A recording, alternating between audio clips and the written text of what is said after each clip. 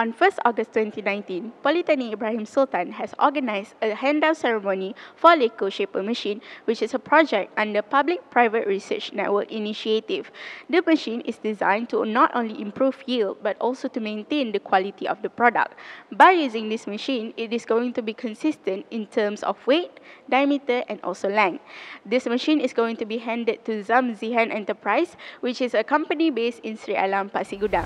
Okay, this Pprn, Public-Private Research Network, is a grant made by Ministry of Education to the local institutions such that we can help out the small industries in Malaysia to increase their production or increase their marketing in any of their products. This has been going on more than 2 years ago.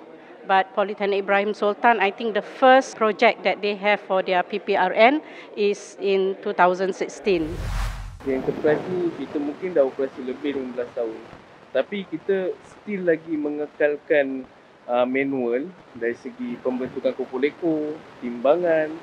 Jadi dekat situ kita ada masalah dari segi masa dan kita punya pekerja kena tambah.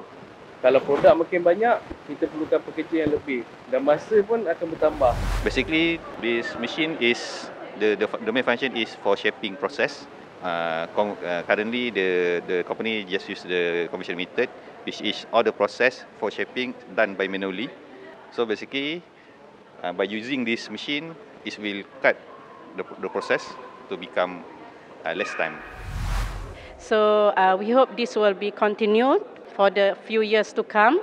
And what is very important here is that we have research and innovation unit in Polytechnic Ibrahim Sultan that will facilitate, and we hope that the industry can propose or ask for our help, our research to help them to promote or even to produce, increase their productivity.